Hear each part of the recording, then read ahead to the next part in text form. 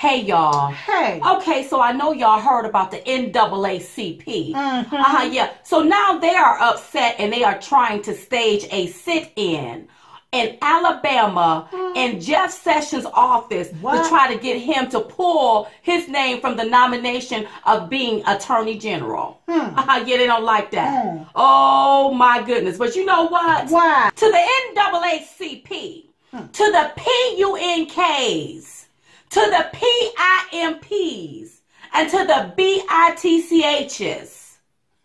It's time for you all to zip it. Zip. Okay? Yeah. Now, the NAACP stands for the National Association for the Advancement of Colored People. But we know that colored people haven't been advancing. That's right. Except those at the top. Those that get the donation that never trickles down to the body of colored people. Never do anything like that.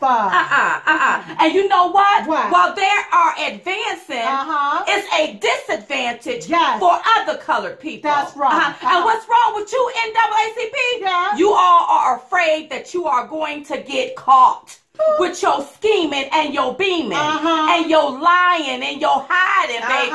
It's all about to come to an end. That's right. And see, if you were so concerned about a sit-in, Obama, when he passed those trade deals, why didn't you sit in on that? Why? Because that hurt colored people. That didn't advance colored people. No, it didn't. What about those people down there in Chicago? The people that's killing each other. Why didn't you go and stage a sit-in down there and tell them to hawk it?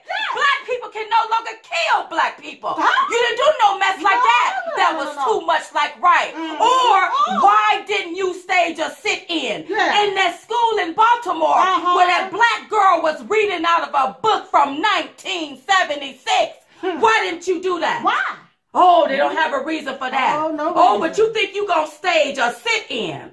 So let me tell you something. I don't give a damn about your sit-in, your shut-ins, your watch nights, your night watch, your stand-ups, or your stand-ins. Senator Jeff Sessions ain't going nowhere. That's right. Now you go run and sit down on that.